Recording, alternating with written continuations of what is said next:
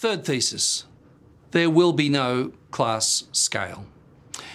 What do we mean by that? Well, classically classes were around these confined architectures. So look, 1 to 20 or 30 students was about right in a conventional classroom with children.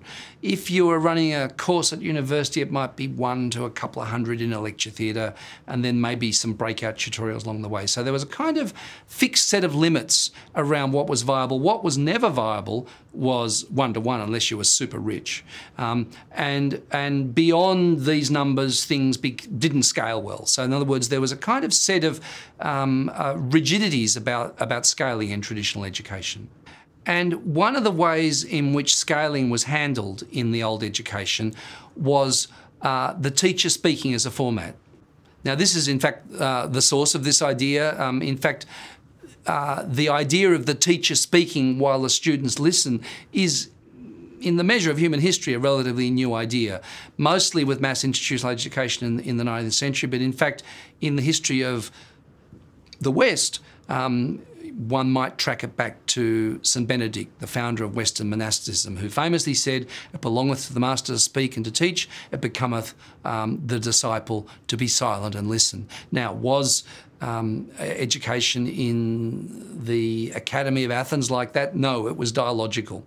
So with Western monasticism, we set up these places where which build these kinds of knowledge relationships. And interestingly, it's out of Western monasticism that the universities are formed, and these become the first forms of modern education. So the old universities of Europe were originally monasteries before they became universities. So this is one of the classic forms. But again, the scaling issue was you had to be in a room where there was a limit to how many people could listen. This is the not-so-new school.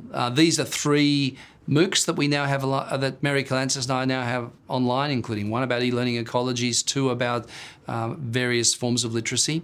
And what's interesting about these is they actually bring into the 21st century without changing it much. In fact, the old relationship of teacher to learner that was that St. Benedict founded around this notion of teachers speaking and students listening. Now, but in fact, Coursera as a form is essentially video lectures. That's really what it is. And in fact, it's the same form going on, except it's become much more scalable. In other words, there are thousands and thousands of people that do our MOOCs and other people's MOOCs.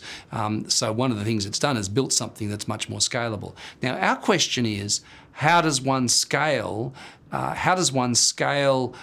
richer learning environments than that? I mean, in fact, it's low-hanging fruit to scale education in these ways. And why do we want to scale it? Now, one of the great things about Coursera is that, there are now 30 million accounts, and our university has had 2 or 3 million students do Coursera courses already.